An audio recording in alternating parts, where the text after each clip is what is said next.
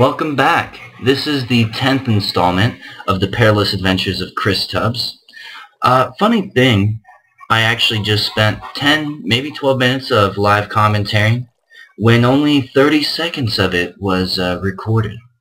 I was wondering why Fraps was telling me that I had a really high frame rate in the top left, but I decided to, not really question it too much and just be happy about it. But looks like I probably should have questioned it, but that's alright. I don't mind redoing all of this.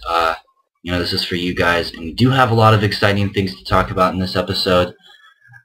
This is probably the most I have done off of camera, and I'm going to probably keep my back to the wall that my back is to, try to as much as I can, because that's probably the biggest surprise over there. Oh, I got a bucket of lava. I got a lot of glass. And as you can see, I've done something with these piston making and redstone repeaters, and actually getting some redstone. And as you can see, there's no longer a door here. I'll show you that in a second. Just go in this room real quick. I have patched some things up in here because this goes down to the mine shaft, and covered up the drop point so that way I don't accidentally fall. And as you can see, it's the same thing as the other one, except it's just a larger shaft, because the other one was like a 2x4, I want to say, and this one's a 2x6. I don't really want to drop down there. I haven't done hardly anything down there. Like I guessed, it actually was connecting to that huge mine shaft from the two-part episode from that last episode. And let's back out of here because I don't want to show you what's in that other room. And hopefully there's no bad guys down here, because last time it was poorly lit up. But I have made myself a chest room. And this is what I like to do. I like to do it like this because the chest has its own level. And I just think that it's a more practical way of storing your chests. I think you can store more like this, because if you had a room like this and it was flat,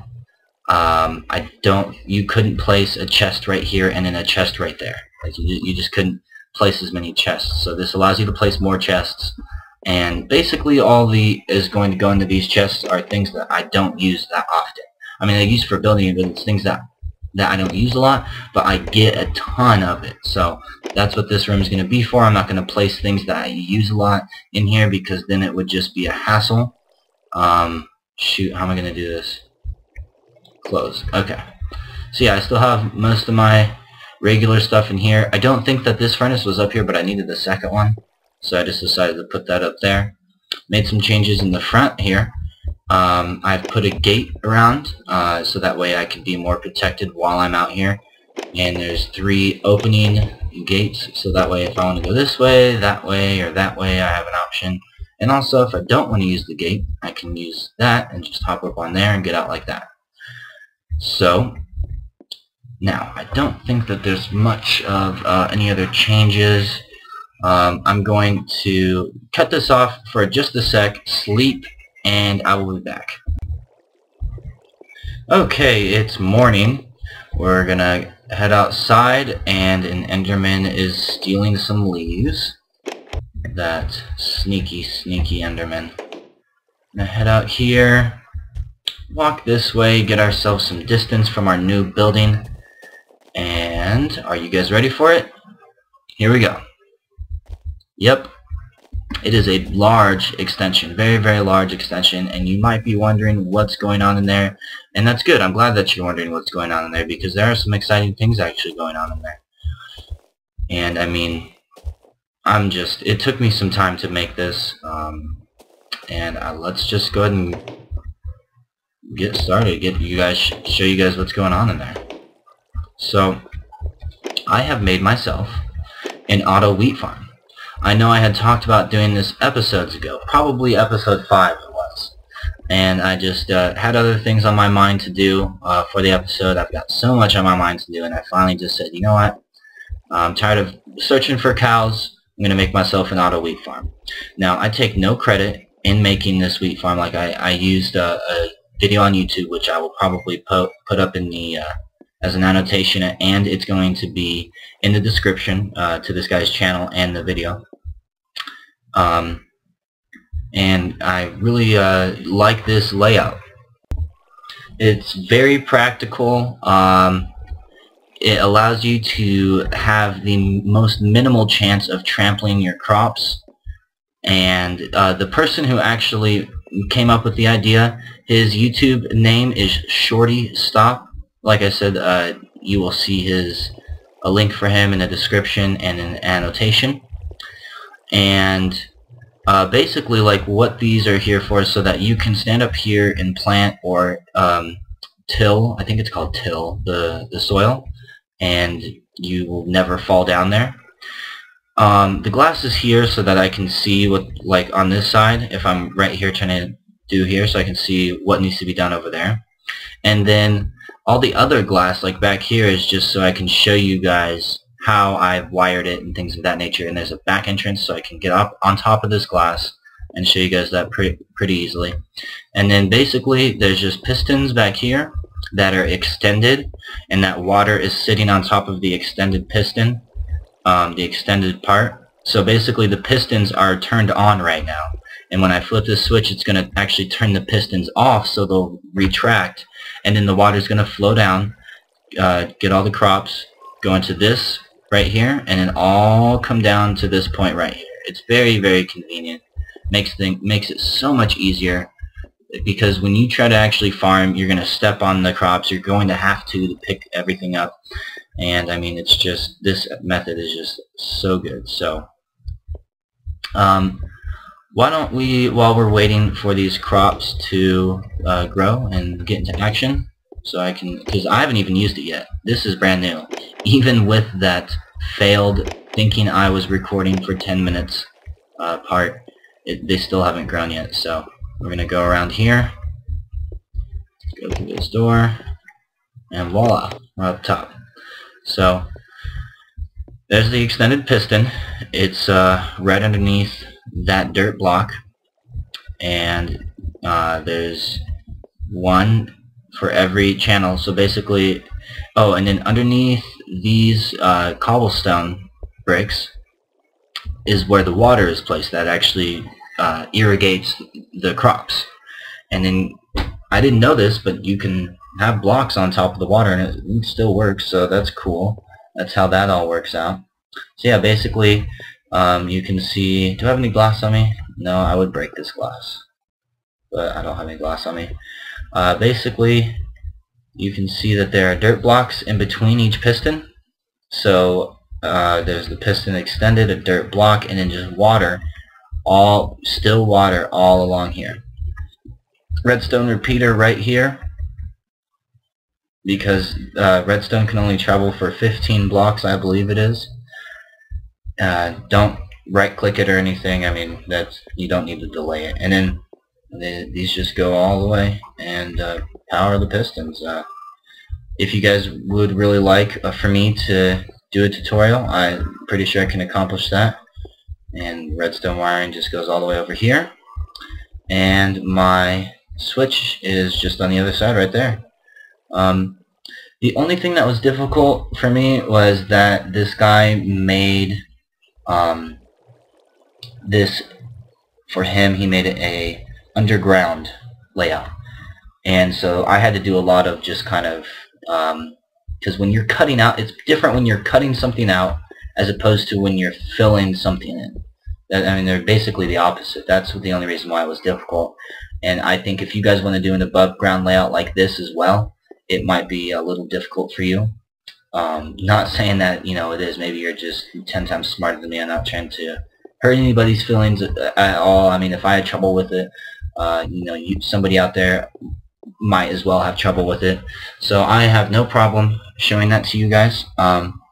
I think I might do that for the next episode, or make this do it in this episode. I mean, it would be nice to have even more crops to use and stuff like that.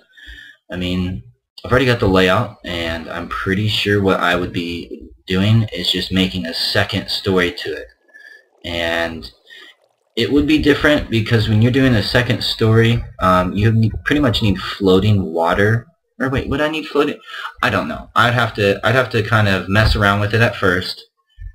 Make sure you know, I had it all down pat to where I could just tell it to you guys in one shot and not mess up. And then I'd show that to you guys.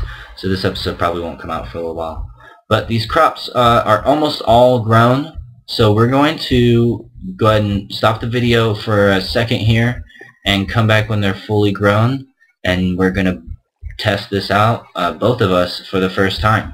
And I think what I would actually want to do for you guys is be up here when I flip that switch. So you guys will be able to see exactly what's going on. So I will see you guys momentarily. Okay, we're back here, and we are getting a little bit of lag. These spiders really like to sit right outside this window. And this is not Call of Duty where I can hit them, or even if their feet stick through. Wow, they really do like to sit outside this window. Alright, so let's try and see if I can hit this switch from up here. Of course I can't.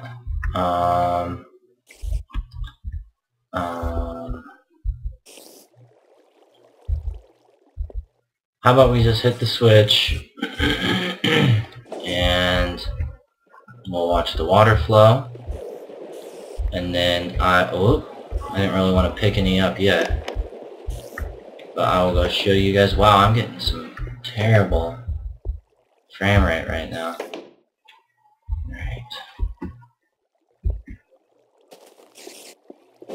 Saw that creeper over there. Trying to avoid him. Looks like another one. But as you can see, the pistons are not extended now. They are retracted, and the water is freely flowing.